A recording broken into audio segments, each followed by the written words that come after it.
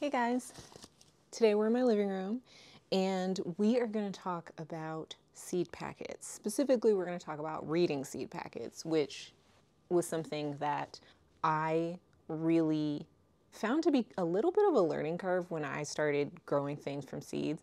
I thought that, first of all, growing things from seeds would be really intimidating, and so I was very, very nervous to start. And I find that it's one of those things that holds a lot of people back from gardening. Or, it's one of those things where maybe they grow a garden for a few years, but they feel like they can't start from seeds. So they buy all their plants every year. And there's nothing wrong with that. Like, if you like buying your plants, do that. I think it's a great thing to do, especially if you can find like local mom and pop places to buy from, or like nurseries and stuff like that. But honestly, like if you buy your entire garden from a big box store every year, that's awesome because you're still growing a garden. All of it counts.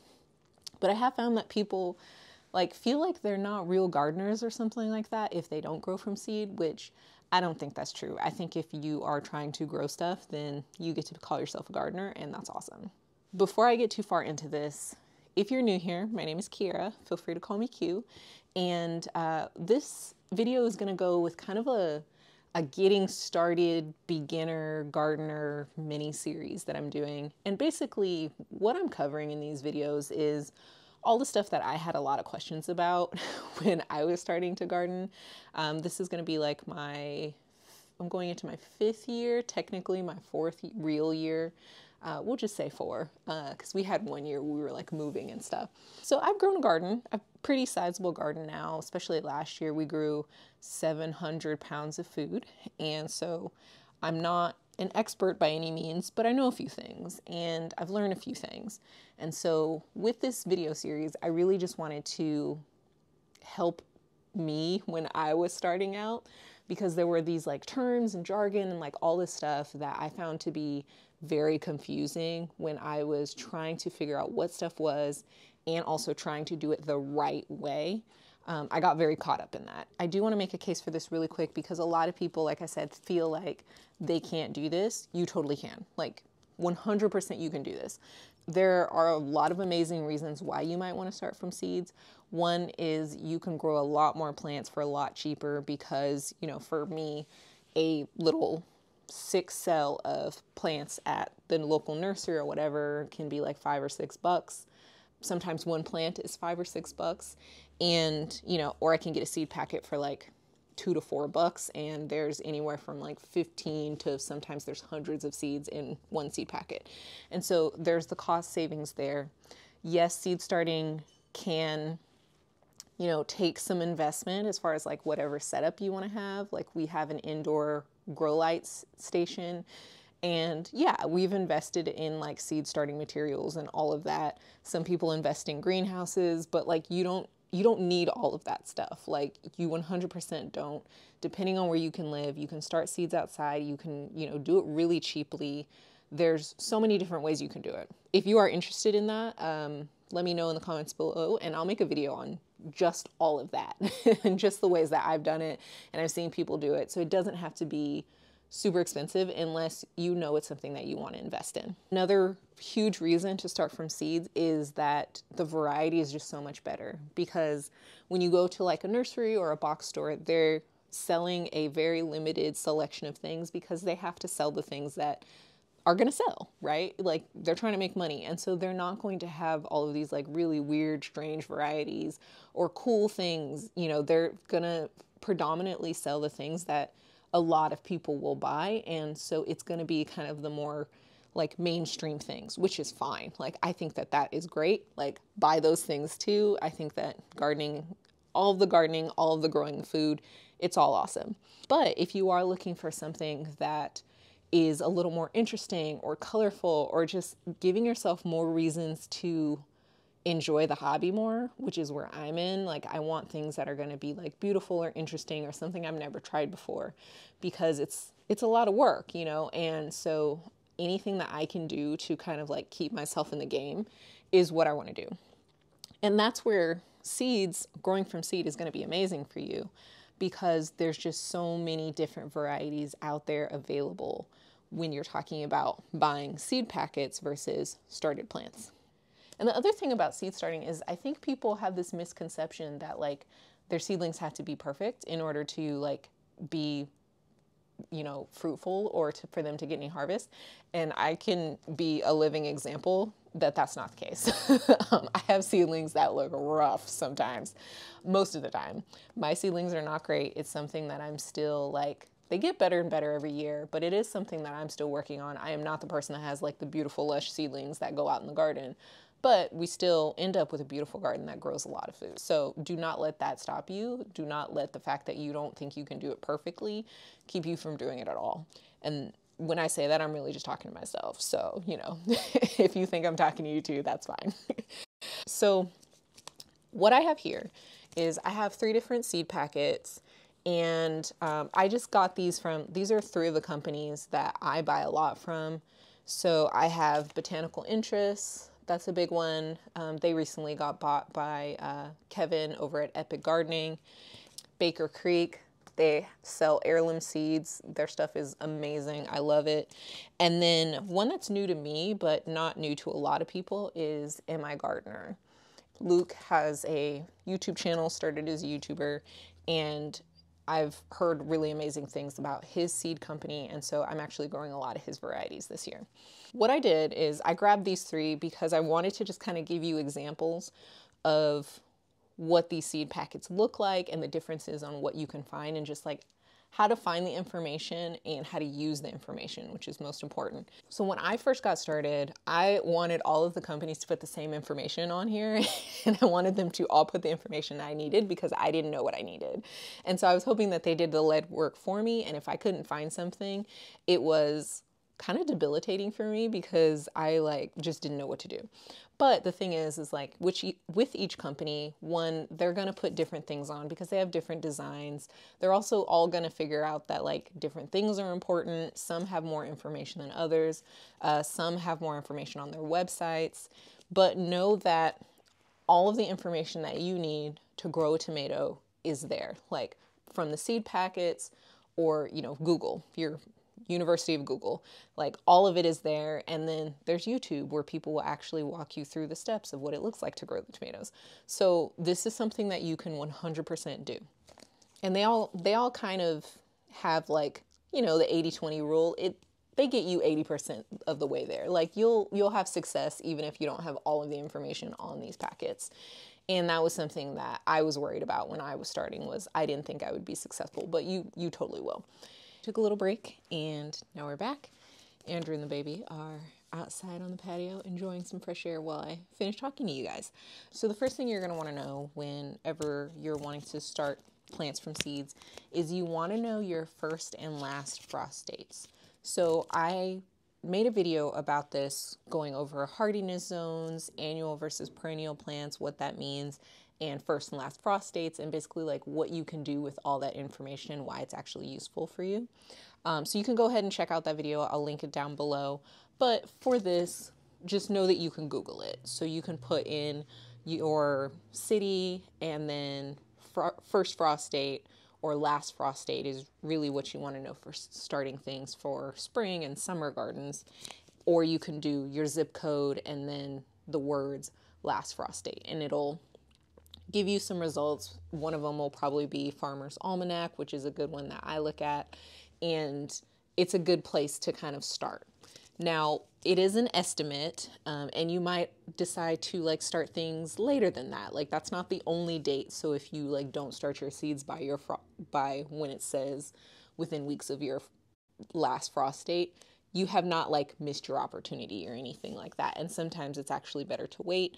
I go into that a lot in that other video, so feel free to check that out. But anyway, you're gonna wanna have an idea of when your last frost date is, because a lot of seed packets on the back will say things like start indoors, and then it will say like this Am I Gardener one, 6 to 8 weeks before last frost date. So what you'll do is you'll look up your last frost date, have that date in mind, and then you want, if it says 6 to 8 weeks before your last frost date, then you want to count back 6 to 8 weeks. And so you can do that mentally. You can type into Google 6 weeks before, and then whatever the date is. You can get like a chart from Farmer's Almanac that'll tell you like when to plant stuff. What I do is I put all of that into a spreadsheet. I actually like just decided to make a spreadsheet where I just put in my frost date, or, the date that I want all my plants to go outside. And then I put in all the formulas, so it just calculates all that stuff for me. If that's something you're interested in, I'm happy to share it with you. Check out the links down below and you can just grab it there. But yeah, there's lots of ways to do this. You can wait until it is warm enough after your frost date, after your last frost date. You can wait to just plant them directly outside, but you are missing out on all that season extension that you would have if you put a plant that was like this tall outside in the right temperature. Then it's just going to shoot up. You're going to get your fruit much faster. You're going to get a lot more harvest usually. Some people have shorter seasons, right? So it makes a lot of sense to start your seeds indoors before it is warm enough to put them outside, or start them in a greenhouse or whatever your system is. And so that those plants get a head start, so that by the time you put them outside, either you get more harvest, or depending on where you live, you get a harvest at all, right? So like my growing season is like 300 days or something like that. Like we can grow anytime basically throughout the year. And our winter is where it's actually like cold and considered winter. It's very short. But other people have like 60-day growing seasons. I think I looked up Bend, Oregon one time, and I think their growing season is something like 60 to 90 days or something like that. And so there's some things that are completely just like, it doesn't make sense to try to grow them outside where you are. But if you're growing things from seed, starting them inside is a great way to get a jump start on your season, so that you will have so much more success than if you had planted it directly outside. Now, that being said, other things, it is better to actually wait and plant them outside, depending on where you live also. So like for me, I don't plant zucchinis in advance anymore. I wait until it's warm enough. I wait until, my last frost has passed, and then I just directly sow them outside in my garden. And that's another thing you're going to see on seed packets, is usually there is a start indoors date, and then there's also a direct sow. And that basically means like putting a seed directly in the dirt, in the soil outside in your garden. And that's when, you're probably going to wait a little bit longer so that the temperatures are ideal for that thing. Another thing that you're going to see on a lot of packets is the number of seeds in the packet. So this one on In My Gardener, it says approximate seed count 25. Now this one says 25 seeds, but it's an automated thing, so you'll have somewhere around 25. And they usually can get pretty close with machinery, but like, don't be surprised if it's off by a couple. But that is something that's really good to know, because then you know that like, okay, well, if there's 25 seeds in here, and then this one, Botanical Interest, they put their price right on here. This is $2.49, so you can figure out what you're paying per seed, essentially. And let's actually figure that out. So it's about like 10 cents a seed, we'll say. That compared to if you're buying a tomato start from a store, like it could be anywhere, usually between like $3 and $5 for one plant. And this is 10 cents per plant, essentially. And like, yeah, it takes more work to start them yourself. When you buy a start, you're paying for someone else who have already done all those steps for you, plus markup so that they can make money. But this is a great way to have a lot more plants in your garden, because 25 seeds, I mean, like, I'm just getting to the point where I could plant 25 Roma plants in 1 year, maybe, but usually these will last me like a couple years. And so it's a really great way, again, to get more bang for your buck. And then another thing that you will see on pretty much every seed packet, it's usually on the back. It's on one of the like labels here. So this one's at the bottom here. It's on Baker Creek's. It's at the top here. They will have these sell-by dates. If you see that, this is not the same as food. So a sell-by date is not an expiration date. I've had seed packets that I've grown for, like I said, many, many years. So if you buy brand new seeds, do not throw them away at the end of the season, because most seeds, there are some exceptions to the rule, but most seeds are still good after a year. There are some things like onions, for instance. People say that it's better to just buy new seeds every year if you're going to plant onions from seeds. Things that are pelleted don't last very long because the kind of like coating, the clay coating that they put the seeds in, like degrades the seeds over time. But I mean, I'm of the mind of try anyway if you have it, because then, you know, you might get something, then that's better than nothing. And what I'll do is like, I'll buy new seeds, but I'll also plant the old ones just to see what I get. I think it was M.I. Gardner did an experiment where he like grew seeds that were in a shadow box. I think it was like 80 years old or something like that. So do not just throw them out. Now, your germination might decline year after year. So if you have seeds that are a couple years old, usually what that means is you'll want to just like plant a few more seeds than you normally would, just to make sure that you end up with the number of plants that you want. And then the other thing that you'll see on the M.I. Gardner seed packet, it says packed for, and then it has a year on it. And these other ones have like a lot number and it'll say packed for, and then it'll say a year on it. And usually that's the same year as the sell by. And the reason why those two things are on seed packets is because even though the seeds are still good, seed companies are not legally allowed to sell you seeds that are more than a year old. And so they are only allowed to sell and put on their shelves seeds that are packed for that specific year. And then they have to get rid of them by the end of the year. There's a lot of different reasons for it. One of them is it just keeps companies honest, which means that you are always, when you're buying a brand new packet of seeds, you're always buying something that is the highest germination rate that they can give you. Some of them will even put percents on here. Like it'll say like 99% or 100% germination rate or whatever. And that's just more marketing for them to tell you like how good the seeds are.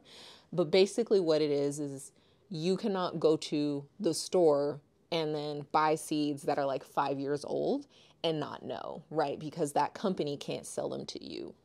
And so once you have that, then you're going to see things like we talked about, the start indoors, transplant outside, direct sow, you know, and sometimes that'll be based on the weeks before or after your frost date. Sometimes it'll actually give you weather, like degrees in temperature, which I really appreciate. For things like peppers, I found that I have the best success. Sure, I start them, 6 to 8 weeks before my last frost date, but I don't put them outside right after my last frost date. I actually wait until we have a certain temperature in the nights, every single night, because I found that if I put my peppers out before that, the plants actually stunt and they do really poorly the entire season. And so I wait actually until our nights are consistently 50 degrees, and then I plant my peppers out there. And so that kind of stuff is really good to know. And some seed companies will actually put that on the package, which is fantastic. And then another thing that's helpful is like germination temperature, all that kind of stuff. So that's helpful if you are planting them inside or outside. So, you can know, like in the case of peppers, if you are planting something outside, you know what to look for in your temperatures outside during the day and the night. But also it's really helpful for if you're starting stuff in your house, because like for us, we have had struggling success and failure, honestly. Like we used to keep our seed starting thing in our garage. Well, our garage got too cold and even with heat mats and stuff, things struggled. We found that it was worth it for us to just move the entire seed starting thing into our house. And our house, because we have a baby, is always a consistent temperature and our seeds do really well in here. Now that might not always be the case, but usually your house is a little bit warmer than like a garage or an outbuilding or something like that. And so depending on what you're growing, your seeds will do better, just because like they have the insulation of a house. And then if you can't quite get them up to temperature, that's where things like heat mats and stuff come in handy. So another thing that you might see that's helpful is days to germinate. And so for instance, this tomato, it says 5 to 10 days to germinate. And that's helpful because it gives you a window of how long to wait before you start more seeds, right? So if this says 5 to 10 days, I might wait 15 days. And then after 15 days, if I've seen nothing from this tomato, I might start more of them, or I might start something else. And then let's see, another thing that's on here that is really helpful is when you're looking at the amount of sun that a seed needs. That's a good one. If you see something like this In My Gardener one, it doesn't say how many hours it needs. It just says that this plant needs full sun. And usually the ballpark for that is anything that is like 6 to 8 hours of sun is considered full sun. Anything that is 4 to 6 hours is partial sun, and anything that is 4 or less hours is usually considered shade, right? So when they say full sun, they don't usually mean that a plant needs more than 8 hours. Now, if it gets more than 8 hours, that's fine. But that could be detrimental, right? Because like our summers get to be 100 degrees and our days are really, really long. So that's like 12 hours of sun. That's a lot of blinding sunshine and death rays. And sometimes like our plants burn. So it's good to know which plants are like heat loving and which ones, are full sun, but maybe they could benefit from a little bit of being shaded by another plant, or like shade in general because it's so hot in your area, like stuff like that.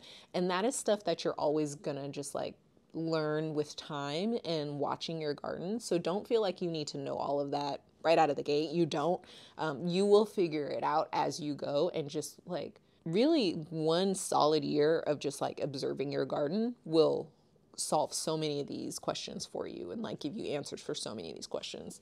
But when you see those characters of like, oh, full sun, that's what that means. It doesn't mean that it needs to get 12 hours of sun, or like, as long as the sun is out in a day, it needs to get that.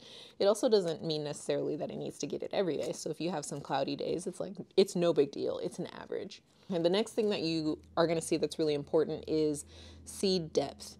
So a lot of times they'll say things like this one is 1/8 of an inch deep. And that is basically like how far into the soil do you need to plant the seed, whether you're direct sowing it or starting it in little trays inside your house. Now, a good rule of thumb for this is to go twice as deep as the seed is long or wide. So basically like 2 times the size of the seed. And that'll give you like a really good estimate of how far in to go. So like this tomato seed, let me see if I can grab one here. Really, really small. And so I don't need to plant this super deep or anything.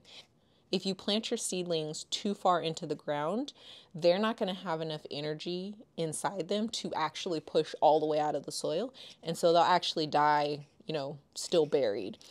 So the next thing I want to go over is plant spacing. And that basically tells you how much space to give each one of these plants. And it's based on the plant at its full size. So basically, if you're thinking if there is a circumference around, like a bubble around each plant, how much space does that plant need? Now, there are methods like square foot gardening where you are actually intentionally minimizing the amount of space each plant gets so that you have more yield, and that's fine. Like, I love square foot gardening, and I have had really great success with it. But for seed packets, they will tell you in general how much space each plant needs. This is what's called an indeterminate tomato, and so it's going to get really, really tall. And so for this plant, you want to plant them 24 inches apart, so 2 feet apart. Like I said, I like to squeeze things together. I do a lot of like square foot gardening. And so maybe I will shorten that to like 18 inches, but I also know like, oh, my plants might not get as big. They might not have as much yield, like all of that kind of stuff. And I just have to decide if I'm fine with that or not. But if it's something that I'm brand new to, like maybe I do just like listen to the seed packet and do what they tell me to. But that's what that is. So it would basically be 24 inches from the center or the stalk of that plant. So if you have one plant here, you would go 24 inches over and then to the next stalk of the next plant or seed that you put into the ground. And then another thing that you'll see on a lot of seed packets, let's see who has it here. Oh, here we go. This one says it. Botanical Interest also has row spacing. And so for this one, it says to put a seed every 24 inches apart, but then to put your rows every 36 inches apart. And what the row spacing is, it's basically for agriculture. So if you are actually planting things in rows, that is the amount of space that you need in between, not just your plants, but the rows themselves, so that you can get machinery through. It's mostly for like industrial purposes, but a lot of people like growing in rows too. And so that is how you can know like, okay, well, you can easily get in between these two rows to harvest and things like that. Now, if you're growing in raised beds, your rows are outside the beds, whether that's like an actual raised bed or an in-ground bed, like the rows are outside. And because you're reaching from like all sides of your beds, you can completely ignore the row spacing unless you are actually growing in rows. Another thing that's really helpful on here is the plant size, but some seed companies will actually tell you how tall the plant gets. And so they might, for tomatoes, say like 6 to 8 feet tall. Or for like a bush variety, it'll say that it is 3 to 4 feet tall. And so that is really helpful when you're putting things in your garden so that you know that you can put tall things where they're not going to like shade out everything else essentially, or just eat everything else, especially when it comes to tomatoes, unless that's something you're actually trying to go for, like you're trying to create shade for other things intentionally with your taller plants. But that's really good to know so that you don't end up putting all of your tallest stuff in the front of your garden and then it just like shades out everything else and then nothing essentially grows behind it. And then there is days to maturity. So for this one, this tomato says it's 80 days from transplanting for the maturity date. Now that is really helpful because this one says from transplanting. A lot of seed companies will not actually tell you from transplanting. They will assume you know that they mean from planting a transplant. And so, for instance, if a zucchini squash is 60 days till maturity, for that one, because most of the time people direct sow them outside, they mean from the time you put the seed in the ground. But for something like tomatoes or peppers or something, anything like that, most people are putting transplants out, like seedlings out into their garden. And so they're not counting that 6 to 8 weeks that you had it in your house or in your grow room. They're counting from the time you put it outside to the time that plant actually gives you fruit. And that's not always clear on seed packets. And sometimes that is something that you need to look up, looking at the number of days you have left in your season and whether or not you can get something to maturity or not. So for instance, there's a lot of winter squash that's like 110 days to maturity. Now, if your growing season is only 90 days, you're going to have a really hard time and you're going to be really frustrated that you're trying to grow those things and you never seem to like actually get the winter squash, or like the pumpkins never actually finish ripening. If you are in a situation where you have more time in your season, maybe you have a gap in your garden and you're wanting to figure out what you can put in that gap, the days to maturity is really helpful too, because you can say like, okay, well, if I have 110 days left in my garden season, so maybe I can try to put that winter squash in. Or, you know what, I only have like 70 days, so maybe I should do something more like zucchini that's going to be faster. The other thing too about frost dates is like sometimes you get surprised and you get a little bit longer in your season. Sometimes it's a little bit shorter. And so it is always a little bit of a risk, a little bit of a gamble. But if you know those dates and you know how many days you have left in your season, then you can make a really educated guess about what will do well in any space that you have that you want to fill. So one other thing that I wanted to talk about that I've seen on seed packets before, I'm trying to look and see if it's on one of these specifically, but sometimes seed packets will say plant in early spring or plant outside in late fall. Okay, well, we all agree that spring starts on March 22nd. Well, my garden and my weather on March 22nd is going to be very, very different than someone who is in Michigan. March 22nd looks very different for them. But it's spring. It's technically spring.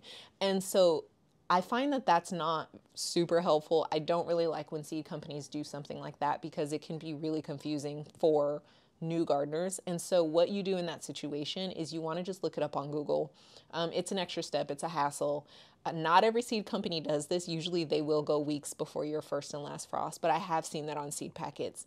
When they say that on the packet, don't just go by the calendar, spring, summer, fall. Like, don't do it.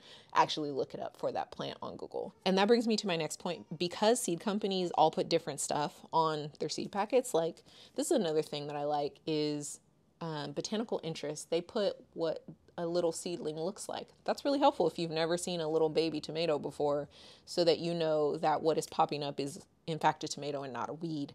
When you can't find what you're looking for, because this is 3 different packs of tomatoes and they all have different categories of information, but sometimes the information itself is different, you can just Google it. I look at whatever comes up on the Google search just so that I know, but I go by Farmer's Almanac.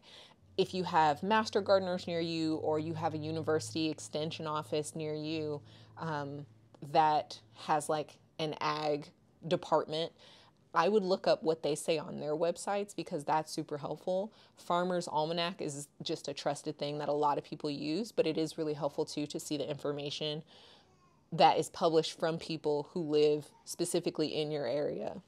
If you ever can't find anything on seed packets, or if you're not sure about it, you can always Google it. Hey guys, so it is several days later now, and as I was editing this video, I realized that the last part of this for some reason doesn't have audio. And if you have made it this far into this video, which is so much longer than I thought it would be, I want to give you a proper send-off. So thank you so much for watching this video. I hope that it was helpful for you.